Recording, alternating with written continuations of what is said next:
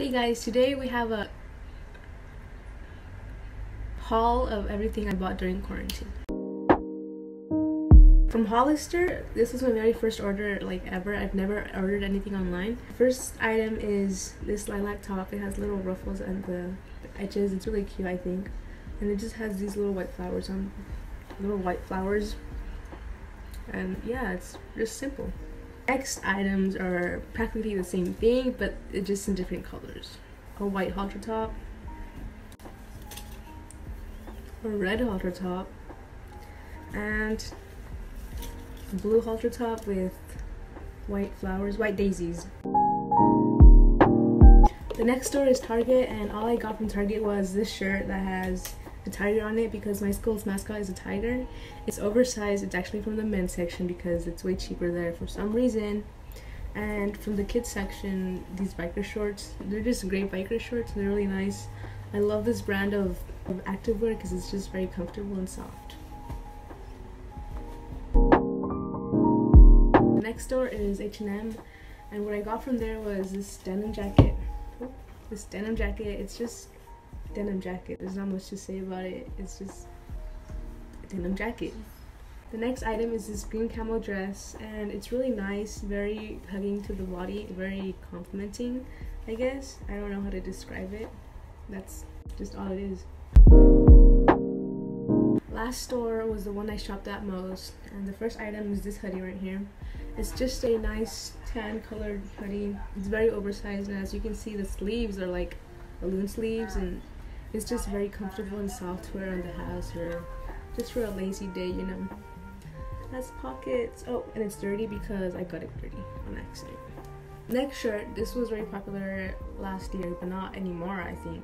This sage green shirt, it has a little cinch over here. It's like a wrap top, but yeah, it's like a fake wrap top, and it has this little cinch right here.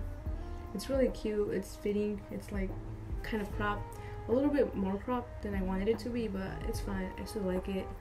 The thing is, it's very thin, and it was like $20, which is kind of a bummer. I expected better quality, but it's just, I don't know.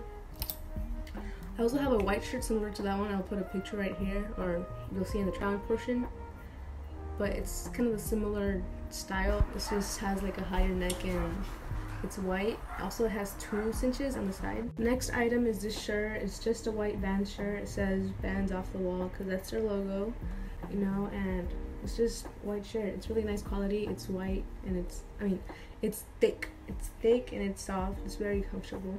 The next item is this champion top. It's a cloud dye. It's actually from the men's section because it was cheaper there, and the women's one was cropped and more expensive, so yeah, that's why I got this, and I really like it because it's soft and comfortable and thick, just like the other one. Next item, this grayish shirt, dark gray shirt. It has cat's eyes on it, as you can see. It's like very Halloween themed. Next item is this black top. It's really simple top. It's also really comfortable and soft, and also this is also see-through, which is fine because I got it at a lower price than the other shirts. I also got this bow to match it with.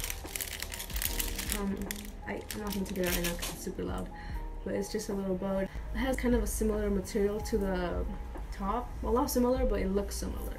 That's why I bought it to like match the top, even though I don't know how to style it yet. The last item is this waffle knit top. It's really nice. It's just a simple gray waffle top. Also very soft. Yeah, that's all.